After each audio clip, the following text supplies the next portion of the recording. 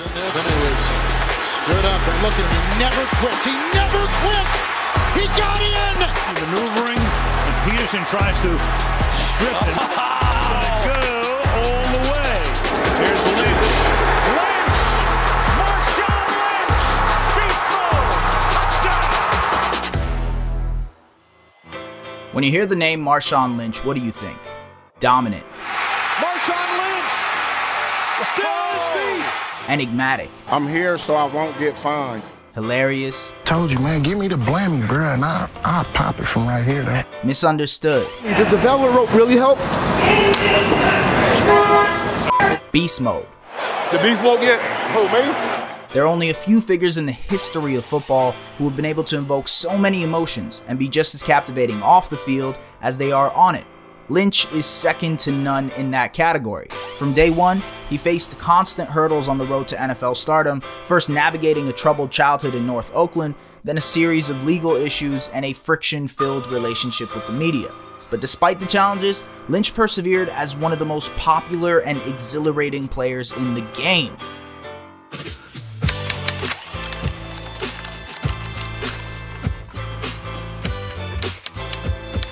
This is the story behind Marshawn Lynch.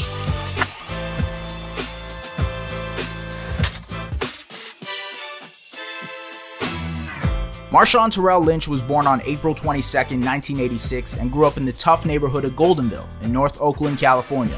His mother Delisa worked 2 jobs to make sure that there was food on the table for Lynch and his 3 older siblings, Devontae, David, and Marisha. And throughout his childhood, his father Maurice Sapp bounced in and out of jail and eventually would serve a 24-year sentence for burglary.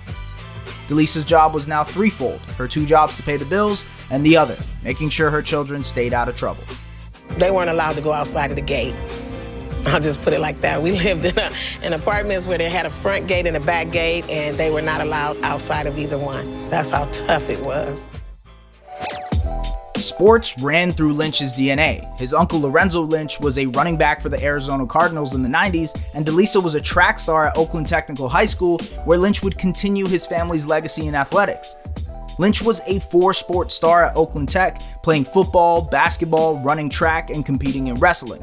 In basketball, Lynch helped lead Oakland Tech to the state semifinals with future NBA player Leon Poe. In track, he recorded a personal best 10.94 second 100-meter dash as a senior, while also competing in high jump and long jump. And in football, well, he dominated and earned what would be his nickname for the rest of his life, Beast Mode. Heavy dose. Look at this guy. Lynch, he takes a tackle. Oh my goodness, Lynch. He's got touchdown. Oh, what is this? He's a grown man tonight. He's a grown man tonight. In his senior year, Lynch amassed 1,722 rushing yards and 23 touchdowns in only 8 regular season games, and an additional 375 rushing yards and 10 touchdowns in 2 postseason games. He was voted a Prep Star and Super Prep All-American, and was also voted as the San Francisco East Bay Player of the Year. Lynch even experimented with other positions, playing quarterback, wide receiver, and defensive back, where he registered 20 interceptions in his senior year. By graduation time, Lynch was ranked the #1 defensive back in the country and the #2 running back behind Adrian Peterson. And despite all of his success, Lynch was really a quiet, introverted kid. What questions can you ask Roland Williams that could possibly help you since you're only a sophomore? Educational-wise, playing running back, stretching-wise, anything. Give me a question for Roland Williams. Your uncle told me to ask you this question. Talked to him earlier today, man. Don't be shy, bro. Got no question. Give me something. Well, I got a question for you. Okay, I got a question for you then. Think of something, man. Ask me what kind of shoes I wear, man. Come with something, man. Be hot. You on give me TV. something. Listen, I got to put you on the spot, man. It's real TV. Show up in the lights. The lights is on. Show up. Show up, player. He was highly recruited out of high school, getting offers from schools like Oregon and Washington State, but instead decided to stay close to home, 15 minutes to be exact, at the University of California, Berkeley, where he would also play with his 2 cousins. After running behind starter J.J. Arrington in 2004, Lynch took the starting role in year 2, running for over 1,200 yards and 10 touchdowns. To cap off the season, he earned Las Vegas Bowl MVP honors with a 194-yard, 3-touchdown performance in a win over BYU. He'll also be back. started 9 games after the injury. Marshawn Lynch. What an effort. Touchdown. Shining 7 days a week. 365 days a week. Shining. You feel me? Before his junior year, Lynch was named the 8th best player in the nation by Sports Illustrated and continued to prove his worth, running for over 1,200 yards and scoring 11 touchdowns, including a game winner against Washington that led to this memorable celebration. Across the field. That is more ridiculous. Lynch was named to the 2006 All-Pac-10 team and was the All-Pac-10 Offensive Player of the Year, and to this day, still holds the record at Cal for most 100-yard rushing games at 17. Lynch then opted to forego his senior year and enter the NFL Draft. With the 12th pick in the 2007 NFL Draft, the Buffalo Bills select Marshawn Lynch. For a 21-year-old, moving from Oakland to Buffalo was a culture shock for Lynch, who admittedly didn't know how far the city was from the Big Apple. So I thought it was finna be on and popping. I thought I was finna be out there with, with Jay-Z. And then when I finally landed in Buffalo, oh man, it was like slush on the ground, just finished snowing. I ain't know nothing about no snow. It took some time for Lynch to get adjusted, but once his mother moved to Buffalo, he started to feel at home, and it showed on the field. Lynch ran for consecutive 1,000-yard seasons in his rookie and sophomore years, earning him a Pro Bowl appearance in 2008. And he was embraced in Buffalo like he was one of their own, getting showered with Skittles after every touchdown by his mother, and becoming a mainstay at Applebee's? Hey! I love the ambiance. I love the decor. I spend a lot of time trying to figure out which one I like more, the ambiance or the decor. They let me pour my own drink. I love the sound it makes, so much power.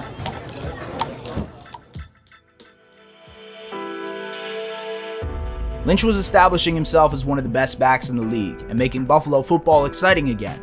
But legal troubles were constantly becoming roadblocks to an otherwise successful start to his career. In June of 2008, Lynch pleaded guilty to a hit-and-run charge and his license was revoked after hitting a woman with his Porsche in the Bar District of Buffalo. Asked about the incident, Lynch said, "It was raining really hard, there was a dancing pedestrian in the middle of the street. I slowed down to let her go and continued on my way home. I didn't know my car hit anyone or anything." And in the summer of 2009, just months before Lynch's 3rd season with the Bills, he was arrested in Culver City, California for having carried a concealed weapon in his vehicle. He pleaded guilty to misdemeanor gun charges, and the NFL suspended Lynch for the first 3 games of the season. Lynch tried and failed to appeal the suspension, and even apologized saying, "I've made mistakes in the past. Although I have learned many lessons over recent years, I obviously hadn't learned enough." Despite that, many in the Buffalo media and fans turned on Lynch. It was reportedly discovered that multiple fans had been using racial language toward Lynch on a Bills internet message board. Recently, Lynch's former teammate Bruce Hall spoke about the media's turbulent relationship with Lynch in a piece from The Athletic, saying, "But here they are painting this picture of him as a troublemaker, but do not understand or only have snippets of the story and do not have the full picture." While in the same story, former Bills VP of Player Personnel John Guy added, "I think he took a beating in the press. I think the press in Buffalo taught him lessons that he never forgot." I would like to see them grow up in project housing authorities, being racially profiled growing up, sometimes not even having nothing to eat. Sometimes having to wear the same damn clothes to school for a whole week. And then all of a sudden, a big ass change in their life. Like they dream come true to the point where starting their career at 20 years old when they still don't know shit. I would like to see some of the mistakes that they would make. Lynch would soon be replaced by running back Fred Jackson as the starting rusher, and his relationship with the Bills front office began to sour. 4 weeks into the 2010 season, Lynch was traded to the Seattle Seahawks for 2 future draft picks.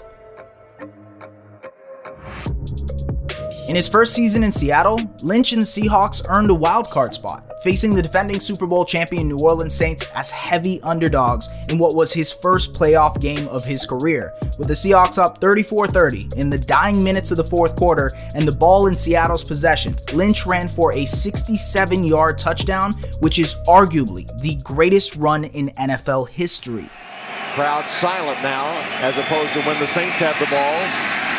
Oh, look at this run! What a run! Marshawn Lynch still on his feet. Has blockers now. He's dancing his way for the touchdown.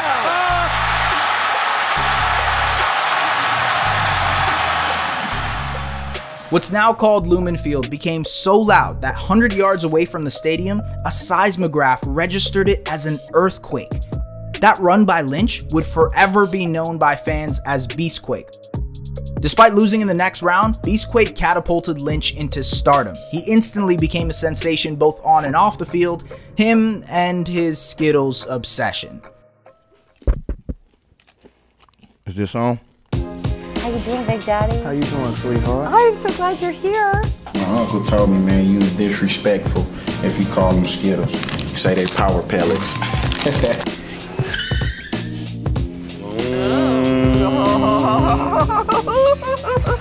And the crowd went crazy. Skittles were flying out of the crowd. And then they had to get their Skittle scoopers out and come pick it all up.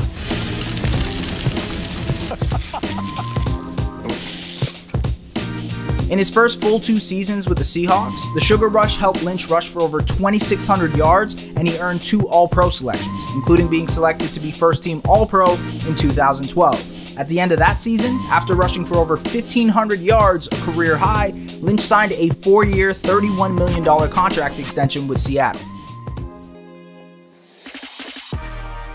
At this point in his career, Lynch was dominating on the field, and while he was one of the funniest people off the field as well, he and the media were still at odds. Through the 2013 season, Lynch ignored media availability, causing the NFL to fine him $50,000. Seahawks fans actually fundraised the amount, which Lynch later donated to charity. That season, with a formidable defense led by Richard Sherman and an offense led by Lynch's ferocious running ability and a young quarterback in Russell Wilson, the team was dominant, finishing 2013 at 16-3 and beating the Saints and the San Francisco 49ers on their way to Super Bowl 48. But the attention was always on Lynch and his stance towards the media, except for this classic interview with legend Deion Sanders.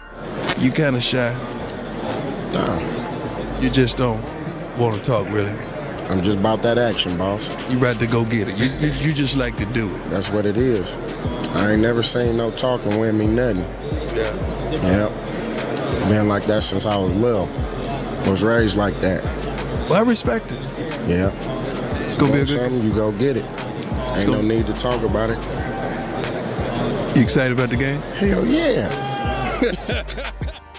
Lynch and the Seahawks proved they were about that action too, absolutely dismantling Peyton Manning's Denver Broncos 43-8 on their way to the franchise's first championship. He's not here today, but we got to give props to Beast Mode, Marshawn Lynch. I am sorry that Marshawn's not here because I just want to say how much I admire his approach to the press. As for his interactions with the media, Lynch started the 2014 season the same way, silence. And on November 19th, Lynch was fined $100,000, causing him to change his methods. Sort of. Yeah, maybe. I don't know. How you feeling? Yeah. Still having fun, Marshawn? Yeah. Thanks for asking. What's that? I said thanks for asking. Appreciate it. Thanks for asking. I appreciate you asking on my stomach. Thank you. Y'all want to try again, huh? So y'all gonna try again? That's what we're gonna do. We're gonna try one more time. I'm thankful. Talk about your performance in the second half, the big run. I'm thankful. Lynch's bad boy persona was furthered by a series of NFL fines, including for Lynch's signature crotch grab touchdown celebration, which to be fair wasn't allowed, but he also got fined for wearing his own green cleats and even for wearing his own Beast Mode merchandise. When the Seahawks made it to their second consecutive Super Bowl, where they would face Tom Brady and the New England Patriots, Lynch's bitterness toward the media was on full display. Hey, I'm just here so I don't get fined, So y'all can sit here and ask me all the questions y'all want to. I'm going to answer with the same answer, so y'all can shoot if y'all please. I'm here so I won't get fined. Hey, look, I mean, all week, I done told y'all what's up. And for some reason, y'all continue to come back and do the same thing that y'all did. I don't know what story y'all trying to get out of me. I don't know what image y'all trying to portray of me. But it don't matter what y'all think, what y'all say about me. Because when I go home at night, the same people that I look in the face, my family, that I love, that's all that matter to me. So y'all could go and make up whatever y'all want to make up, because I don't say enough for y'all to go and put anything out on me. But I'll come to y'all event, y'all shove cameras and microphones down my throat. But when I'm at home in my environment, I don't see y'all. But y'all mad at me. And if y'all ain't mad at me, then what y'all here for? Actually, I'm not mad. I ain't got nothing for y'all though. I told y'all that, so y'all should know that. But y'all will sit here like right now and continue to do the same thing. I'm here preparing for a game and y'all wanna ask me all these questions, which is understandable. I could get down with that. But I told y'all, I'm not about to say nothing. So for the remainder of my, 3 minutes, because I'm here, I'm available for y'all. I'm here, I'm available for y'all. I done talked. All of my requirements are fulfilled. So now for this next 3 minutes, I'll just be looking at y'all the way that y'all looking at me. Thank you. The best explanation for Lynch's distaste for and approach to the media came from himself in a 2018 sit-down with former NBA player Matt Barnes. Lynch discussed how what happened in Buffalo laid the foundation for his behavior in Seattle. I said, bro, I got drafted at 20 years old. So 20 years old, they set me in a situation of some shit that changed my life for forever. So all of the shit that I had on my mind, because I was still young, and as a young boy, you think as a young boy. So now that I got chicken in my pocket and I'm doing young boy shit, yeah, somewhat you gonna find some trouble along the way. But what I learned through it was not that the trouble was the shit that followed me. It was the motherfuckers who was hating on me and what they said had followed me. And then I realized that it was the media that was doing that kind of shit. So then, therefore, I've just learned, like, the same motherfucker that I sit here and talk to and you want to laugh in my face because the situation is good is the same motherfucker that's going to go ahead and write that story and tell me that everything is all bad. It wasn't all bad though. Amidst all the media antics, Lynch went on the Conan O'Brien show and seemed like he was enjoying himself. Oh! What the was that? You can't do that! Yes, you can. Super Bowl 49 was competitive throughout. A tightly contested game came down to the wire, with the Seahawks down 4 in the dying seconds, and at the 1-yard line, head coach Pete Carroll made a call that would become the worst decision in Super Bowl history. Pass is intercepted at the goal line by Malcolm Butler. Unreal. And I'm sorry, but I can't believe the call. Me neither. I cannot believe the call. You've got Marshawn Lynch in the backfield. You've got a guy that's been borderline unstoppable in this part of the field. I can't believe the call. The decision to pass instead of giving the ball to one of the best running backs in the sport sent the Seahawks locker room into a tailspin. It was a devastating loss, one that Sherman, Wilson, and Carroll all admitted changed the dynamic of the team. It also didn't help that Marshawn was doing commercials poking fun at it. Ooh, last one. Just hand it to me, and I'll run it over to him. Nah, I'll toss it to him. Just hand it to me. No need to throw it, man. Come on. Nah, it's really easy. I'll just throw it to him, he'll catch it. Come on, man. We're so close. I could run it over. It's just right here. I just want a beer. Come on, man. I can sleepwalk that thing to him, but come on, man. All right. I think I'm gonna throw it. What's the worst that could happen? What? Catch! No. What? No! Tyler! Oh! Ah! Ah! Ah! Ah! There's even a conspiracy theory that the reason the Seahawks decided against giving the ball to Lynch was because they wanted Wilson to win MVP, something that Lynch even gave credence to, saying, "To be honest with you, I would be a liar if I didn't tell you that I was expecting the ball." Yes, I was expecting the ball. I think it was more of a, how do I say this? When you look at me and you let me run that ball in, I'm the face of the nation. You know, the MVP of the Super Bowl, that's pretty much the face of the nation at that point in time. I don't know what went into the call, and maybe it was a good thing I didn't get the ball, but I mean, you know, it cost us a Super Bowl. Seattle still decided to sign Lynch to a 2-year, $24 million contract extension that summer, but Lynch wouldn't see out that contract. The years of running and breaking tackles had taken a toll on his body.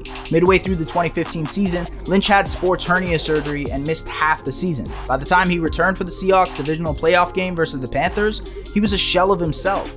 On the day of Super Bowl 50, just 1 year removed from having a chance to be a back-to-back champion, Lynch hung up his cleats, announcing his retirement in a cryptic tweet.